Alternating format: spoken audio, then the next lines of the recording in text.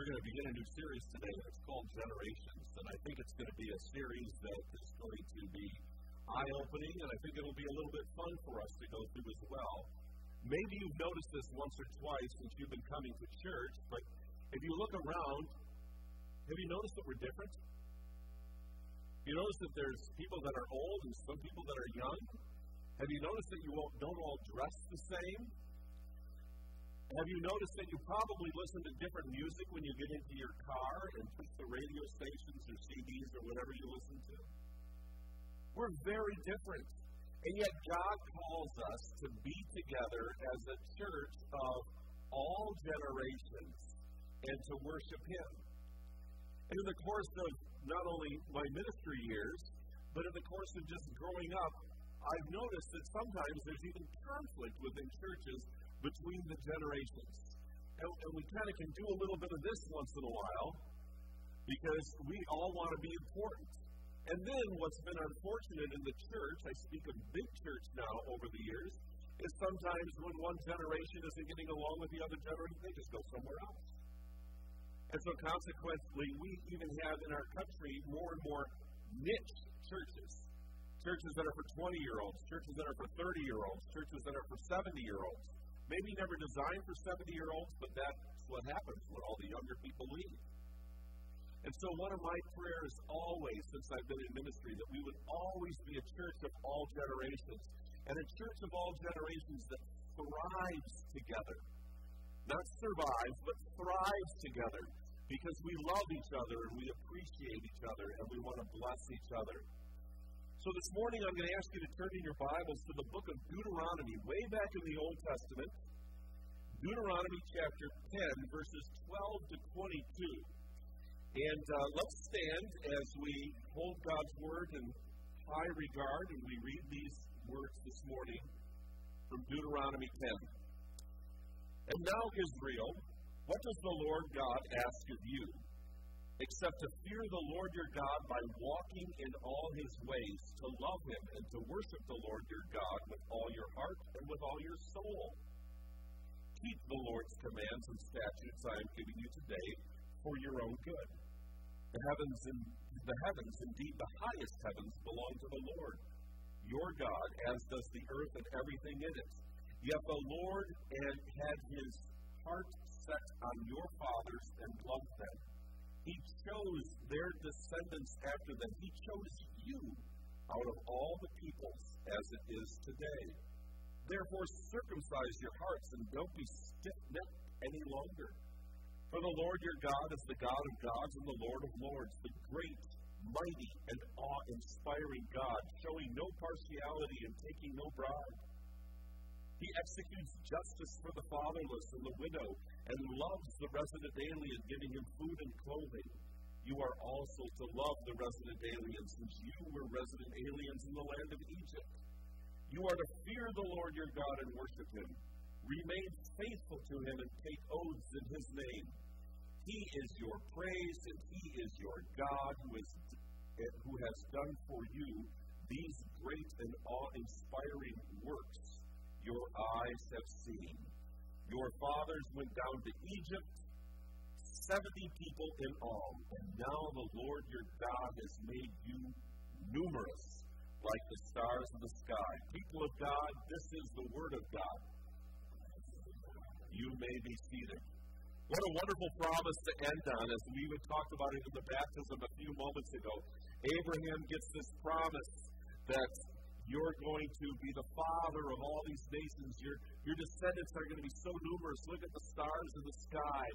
And then it seems like it's kind of plodding along a little bit. 70 people go down to Egypt, and now there are so many. And now look at today. Here we are sitting here today, walking in the same promises of the Lord. So the foundation for this entire series, before we talk about any particular group, is what does the Lord require of us? Because what the Lord requires of us crosses all the generations. And so God is talking to His people at this time in Deuteronomy. They haven't always done things in the right manner. There were a lot of ups and downs. And the Lord was once again letting them know, This is what is required of you. And so, the things that he's asking of us this morning are a variety of things right out of this passage. And we need to continue to tell these things. I look around and I see people that are in their 90s. I see a little chick there. And we keep saying in generation after generation, that's how Israel did it with people. We have books, we have the internet, all sorts of things, music to remind, so many things to remind us. But don't stop telling it.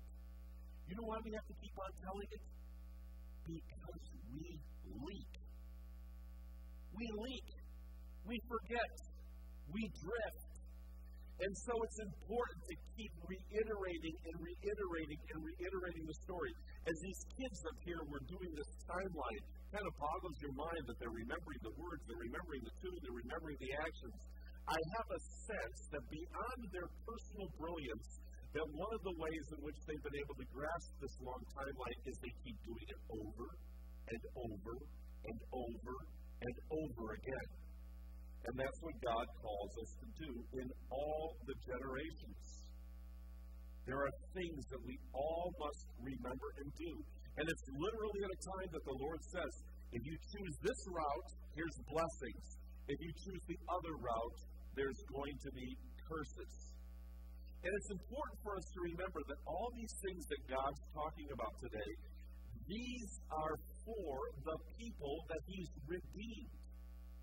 Okay? These are the people that He's calling right now, His children like us, gathered here at this church.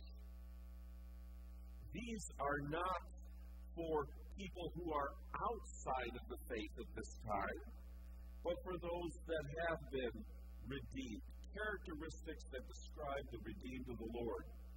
In other words, after you put your trust in the Lord, you might ask, are there obligations? And the answer is emphatically yes. Yes, that's why we ask questions like we asked this morning when people become partners in mission. Are there obligations? Yes. In following Christ? Yes. Yes, and we do those joyfully. And we ask the questions of the church. Yes, there's obligations.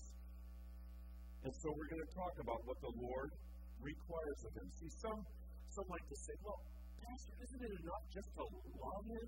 I mean, can't I just love Jesus? Isn't that enough? I just love Jesus. Do we have to get involved in all these details? Can't I just love Him? Well, let me ask you this question. I'll relate it to my wife. What if I said I love my wife, but I never came home at night? I entertained other women. I didn't provide for her. What would you say?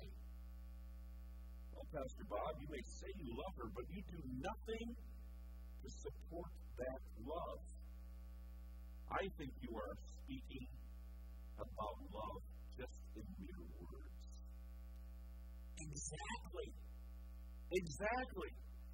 And so as Christ followers, we just don't say we love Him and that's it. There are things that we're called to do. What does the Scripture say this morning? It says to fear Him. How does the text say we do that? By walking in His ways. What we do is we acknowledge that God is in charge.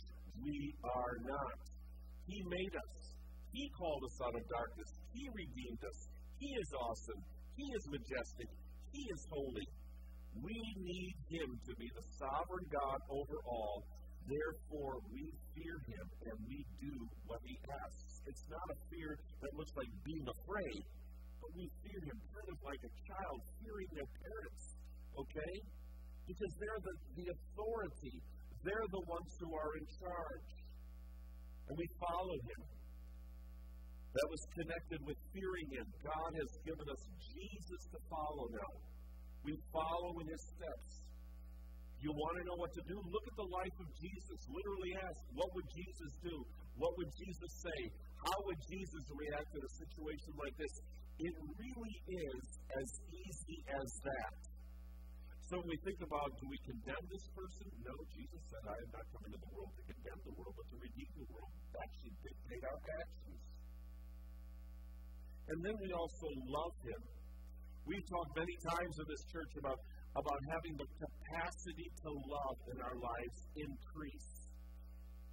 So you might be a 6-ounce glass, become an 8-ounce, a 12-ounce. We hope to grow in our capacity to love that looks like a big barrel. But we're to continue to grow in our capacity to love the Lord, and in so doing, what we will have is a greater capacity to love others. We love Him with everything we have. Our hearts begin to overflow with that love for others. You can see that all the things that we talk about here, fear and following Him and loving Him, they're all intertwined. Because in my worship, I love Him. In the fearing of Him, I love Him. You know, it's interesting because some generations, they express their love differently than others. And all I can say is, let's continue to grow in our capacity to love, and let's never hide behind the generation we're in as to whether we're going to love expressively or not. The passage also says to worship Him. So we can talk about Sundays first when we come to worship Him. When we come in here, it's really all about Him. It's not so much about us. When we sing, may our affections be lit up inside, and may they be aroused to lift our voices to the Lord in praise. May our bodies express worship as we express our love to Him. May our knowledge of God continue to grow deep. See, when we have a little God in our minds, we tend to have little worship.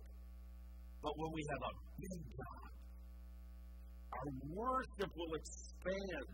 And so our worship is in direct relation. How well do we get to know God? How deep do we go?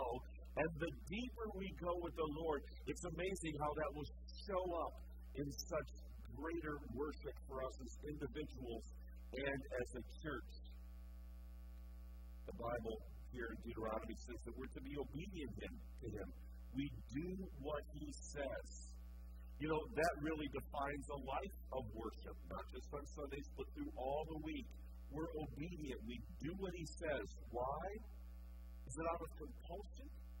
It's out of the love that we have for Him. The Lord gives rules not because He's having a bad day and just wants to throw new rules at us. The Lord loves us. He commands us to do things because they're the best for us. And then in verse 16, it's going to be on the screen here. Look at this verse. It's a little bit different. Therefore, circumcise your hearts and don't be stiff-necked any longer. Interesting. Circumcise your hearts. Well, it's interesting because in kind of the vernacular of the Hebrew as compared to the New Testament Greek and now, heart literally there means more like mind today. So try to think of mind and what it means there. And so, circumcision, what is it? It's pulling away of a foreskin. I'm not trying to be gross, but they circumcised their male children to show that they belong to the Lord. Now the Lord is using the word circumcision with their hearts. And so what He's asking them to do is to pull away or cut away any protective covering that prevents God from entering into your minds. Pull that away. Open up. Circumcise those minds so that you can receive everything that I have for you. And when you think of circumcising your minds, think of your wills, think of your thoughts, think of your mental processes. Why do we do that? So we won't be stiff-necked. We won't be stubborn people who want to have our own way and go kicking and screaming, but we'll be filled with love. We saw this morning in baptism. When we talk about baptism, it's an outward sign, the water, of an inward reality that's taking place inside of a baby, a young boy by the name of Chip this morning. And the same thing when we talk about the circumcision of our minds. What we have is sort of this outward thing going on with our minds that reflects an inward reality of what God's doing inside of us through the Holy Spirit. And remember what Paul says in Romans chapter 12. Be transformed by the renewing of your minds. Yes. And so here we are, a church of all nations, generations. I love it because sometimes in the summer you'll see a man in a suit and the kids in shorts. Some like electric guitars, some like organs. Some make quotes during the week, and some like to go out and paint houses. Fact is, God desires us all to be one in mission. So what do we hope to do over these next few weeks? I hope that we get to understand each other better. It's really important. And I hope that that understanding moves to appreciation. See, we kind of have a narcissistic thing about ourselves that comes with sin, that we just want everyone to be like me, right?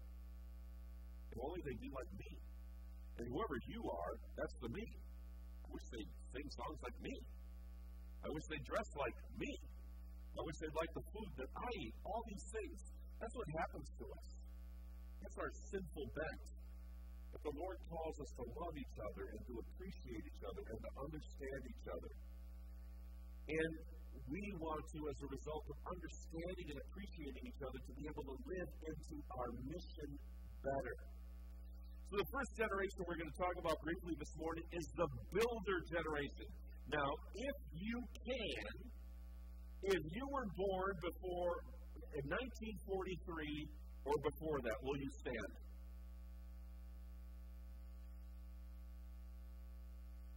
What is it, 2, 3, 4 of you?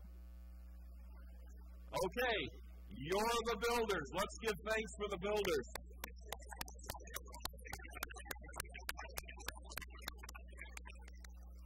I was going to show a video this morning, but because of time, I'm not going to. I'll probably have a video most other weeks. The video I was going to show you, which to me kind of epitomized who the builder generation is, and it's literally ships and men after men after men after men hitting the shores of Normandy on D-Day. And that just shows so much about this generation, because that was a battle where many, many people were lost, but knew that if they could hit the beach of Normandy and find their way into France and beat the Germans there, that truly would be the beginning of the end, which was true. So there's a lot of things I wanted you to know about the builders this morning, and I'm going to ask this every week. The builders, hopefully when you hear these things, you're going, that's us, that's us.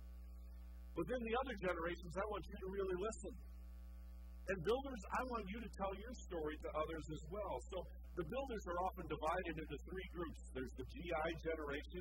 They're often seen as being born before 1925. The silent generation, 1926 to 1939. My dad was born in 1924, believe me, he was silent. War babies, I'm adopted by the way. War babies, 1940 to 1945. So for all of us in the room, our formative years are generally, our most formative years are seen as ages 13 to 22. In other words, what happens in that block of time does a lot to shape us towards the future. The builders had a very different world than that of today. There was a slower pace. Families always ate around the table, many times more than once a day. I remember a guy at a church I served in Minnesota, his name was Mike. And Mike would talk about, he lived just south of Rochester, and he says, you know, when he went to school in the morning, he always carried, now I don't know anything about firearms, so I'll say it's wrong, but he carried some sort of a long gun that looked like a rifle. He said, Pastor, it was a good day if on the way home I shot a squirrel. And then naive me would say, what'd you do with it? We ate it for dinner. My mother was so happy if we'd walk in with a squirrel. But see, there's a mentality there that in this generation, number one, a kid walking with a shotgun on his way home from school, that would not go over well. Okay? There's a lot of laws against that, but that was the day. Coming home with a squirrel was a bonus. That's going to be something that we're going to eat that night. Mom always cooked in the home. If anything was broke, it got fixed. These were people who were born post-World War I. Post-World War I, it was a traumatic, national experience.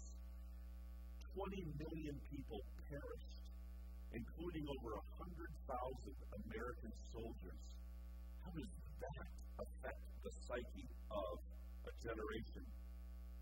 And the 20s, when we entered the 1920s, it became a decade where people just wanted to forget. So they became known as the Roaring 20s.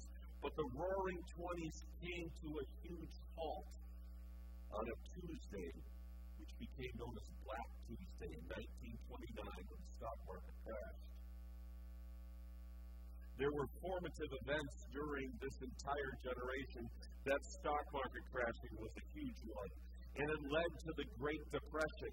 Now, many have heard of the Great Depression, but it's getting farther and farther away, and so we're not appreciating it as much as maybe we used to. I heard a lot about it growing up. Between 1929 and 1932, worldwide gross domestic product fell by an estimated 15%. You say, Pastor, I'm not an economist. Make it plain. Well, just to make it plain, during what we called the Great Recession, 2008 and 2009, the gross domestic product went down under 1%. You see, 15%, 1%. This was devastating. During the height of the Great Depression, there were 15 million people that were unemployed. There were a lot of people engaged in a rural lifestyle at that time, doing farming, and with things like the Dust Bowl going on, it became survival as the goal. Other formative things, the automobile came during this time. The automobile, in that it became something that families would get, and oftentimes families from this generation can tell you the story when they got their first car. People listened to the radio. Why did they listen to the radio? Because there was no TV. And so from FDR, Franklin Delano Roosevelt's fireside chats, to listening to drama hours on the radio were things that families did. They'd sit on the rug on the floor in the living room and listen. Things that kids nowadays can't even fathom, right? And then there was the New Deal. When Franklin Delano Roosevelt was elected in 1932 after Herbert Hoover. What was Hoover saying? That there would be a chicken in every pot? Something like that. And it didn't work out that way, did it? And then consequently, there were these little towns called Hoovervilles that didn't work out. Well, FDR comes into office, a New Deal, and which was all about relief. A wide range of programs went into place, and we learned new letters like FDIC, Federal Deposit Insurance Corporation, SEC, Securities Exchange. Those are directly related to the stock market and to the banks. The CCC, which was the Groundwater, what is it? Thank you. There were so many programs with acronyms, or acrostics, we came up with those things. Then what kind of music did Grandma and Grandpa listen to? Big bands. People like the Dorsey Brothers, Count Basie, Louis Armstrong, Glenn Miller, George Gershwin, Benny Goodman. So when guys later came on the scene like Elvis Presley and the Beatles, you can understand why they threw blood clots in their brains over that, right? Let alone what's happening today. But certainly the most defining moment probably of this generation was December 7th, 1941. A matter of fact, those of you who are in other generations, if you ask builders, where were you when that happened? I'm sure that they'll be able to tell you where they were and to describe that day, because that was the day that the Japanese bombed Pearl Harbor. It was a defining moment. And people came together in remarkable ways to win this war. Freedom was at stake. There was threats to that freedom in Europe as well as in the Pacific. Men who were very young, late in their teens, all the way to 44, were eligible for the draft. Many volunteered. Women entered the workforce in record numbers. Those at home prayed and bought war bonds. What was the toll of that war? Between 60 and 80 million people perished 20 million soldiers died, 400,000 American soldiers.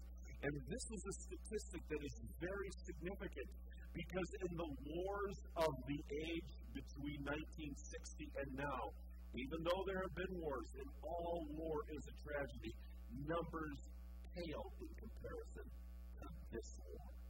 And these were people who had just come out of World War I. There were names that became household names at that time, names like Eisenhower, Patton, MacArthur, Marshall. People learned of these places in the world: Iwo Jima, Normandy, Hiroshima, Nagasaki. Within the war, people did rationing. They literally had to ration certain foodstuffs. Do you remember rationing, Gladys and Wilbur? They're nodding their heads yes. They do. Things like tires, because rubber was scarce, and things like gasoline. My own parents, who got married in 1945, had to have a group of people save gas rationing coupons so that they could go from Chicago to Miami. It wasn't a matter whether you could afford gas, it's whether you had the stance to do it. And then family, school, and church were the three primary influences on the young people growing up in that day. To become a responsible adult, you were supervised by family, church, and school. These three institutions were so very important. And then, of course, the builders experienced the Korean War as well, of which came literally on the heels of World War II. And now this whole other issue that was being dealt with called communism. You just sit back, and I just went through those one after another, these formative events. Think about these events and the impact that they had on an entire generation. It is no wonder that this generation has been described as the greatest generation. And dear people, we need to sit up and listen to this generation. We need to hear their stories before it's too late. Because while there was pain, and there was suffering, and there was other hardships, there is richness that comes through these dear people. And this richness can be described in a variety of characteristics like hard working. I mean, it goes without saying that farmers work hard, and the rural foundations were still in place at this time. You know, and people who worked in the factories or in the cities, they didn't have labor unions, the labor practices that we have today. The days weren't always 8 hours. The weeks weren't always 40 hours. There weren't nice little lunchrooms to eat in and whatnot. It wasn't always nice. People in this generation, they were used to working so much.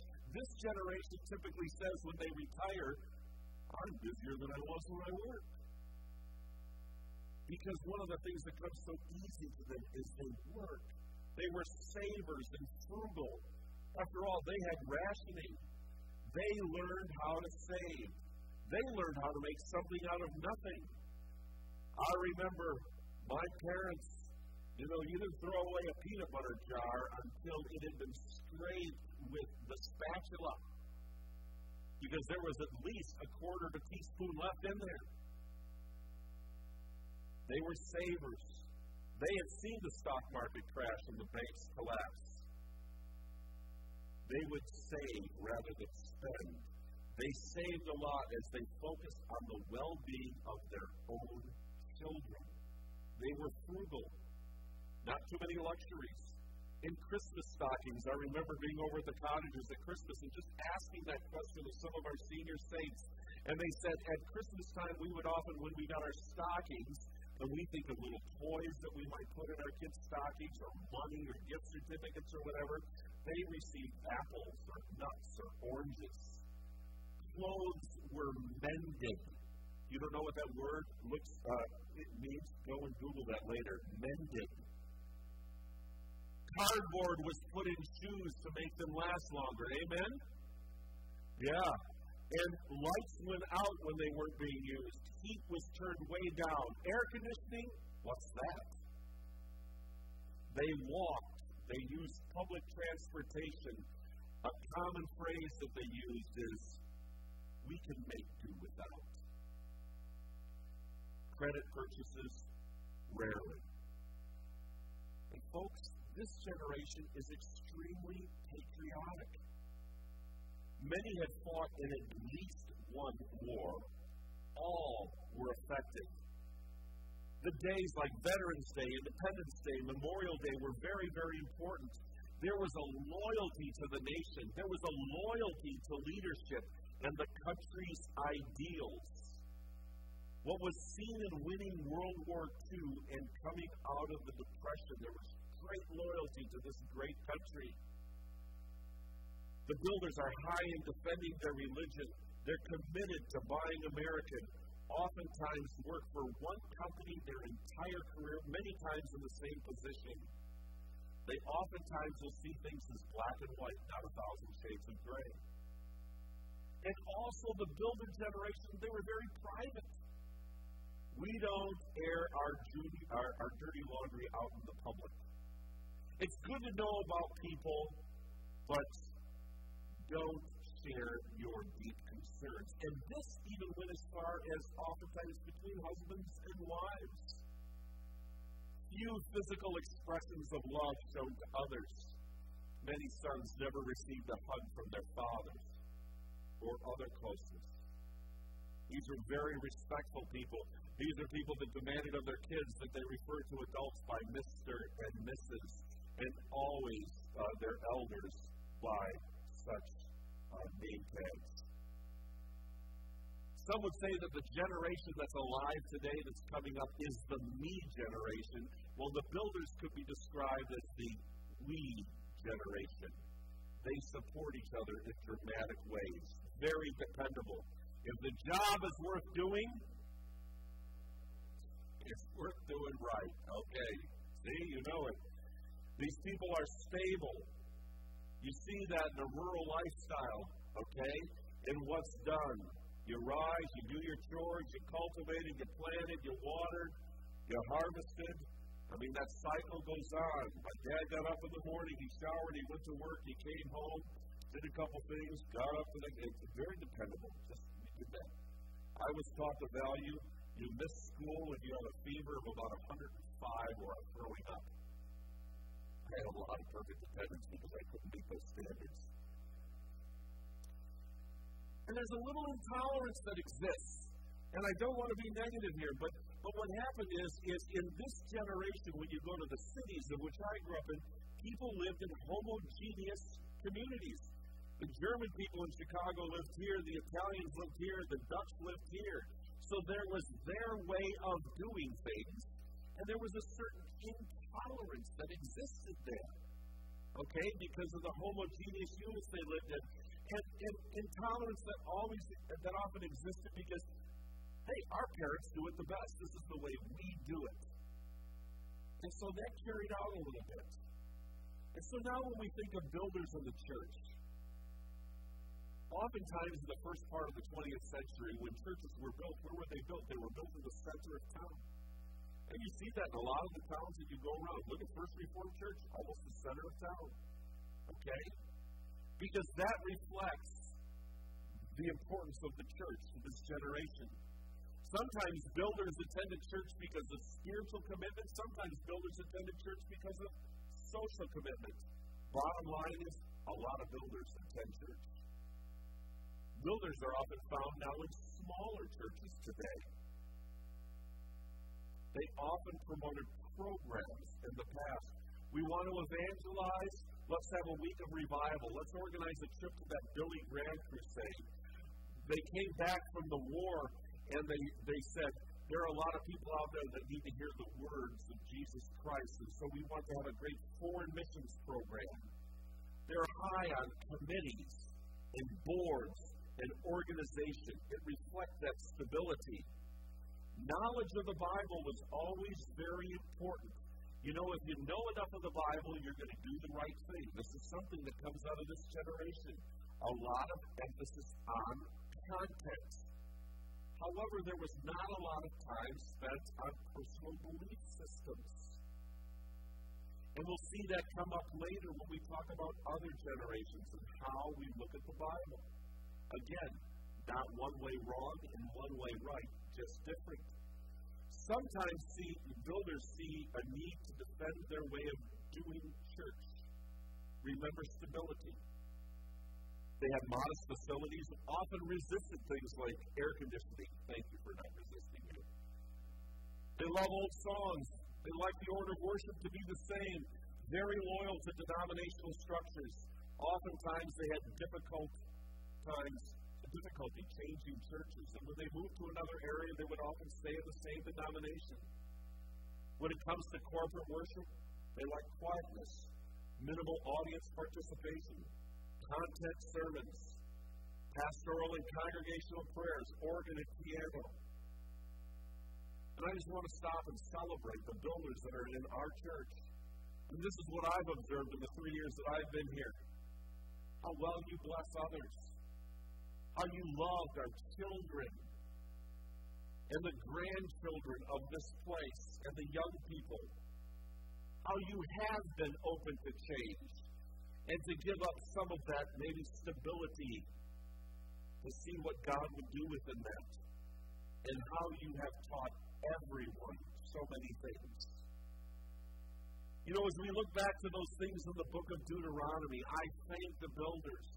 So many builders in here have set wonderful examples for what it does mean to fear the Lord, what it does mean to worship the Lord, what it does mean to obey the Lord and follow in the footsteps of Jesus. It may be done differently than the generations of today, but you have set forth a course that I am very grateful for, and we are very grateful for. So thank you for the way that you've walked and you've led. And when I look at this generation, a generation so dear to me because my parents both came out of this generation. I, of course, didn't appreciate this as a teenager and probably didn't come to appreciate it for a few more decades the way I do today. But if there's one word that I would use to describe this generation, it would be sacrifice. Sacrifice. And I believe at the core of the sacrifices that you have made for your country, for your church, for your children, that sacrifice is rooted in the sacrifices that the Lord made. A sacrifice that took him to the cross so that our sins could be paid for, our sins could be atoned for, and then came out of the tomb so that we could have new life in him. John 15:13 says this, "No one has greater love than this, than to lay down his life for his friends." We celebrate the builders. And next week we'll move on to another generation. And you know, folks, if we keep celebrating and keep loving and encouraging, I believe there's nothing to stop what God will do through a church that is humble to him and loving the people around them. Let's stand for closing prayer.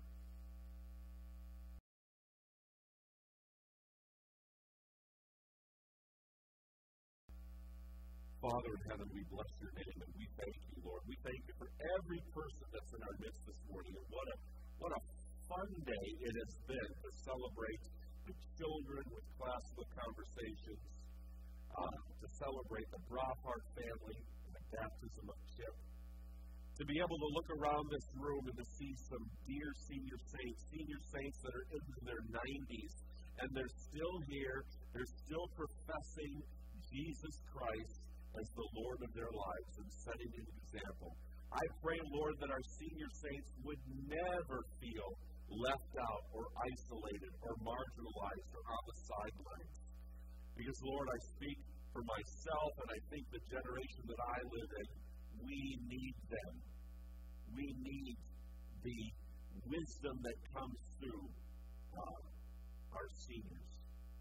So thank you for how you poured your grace through them onto this entire church in its story of unfolding grace. We love you. We give ourselves to you in Christ's name. Amen.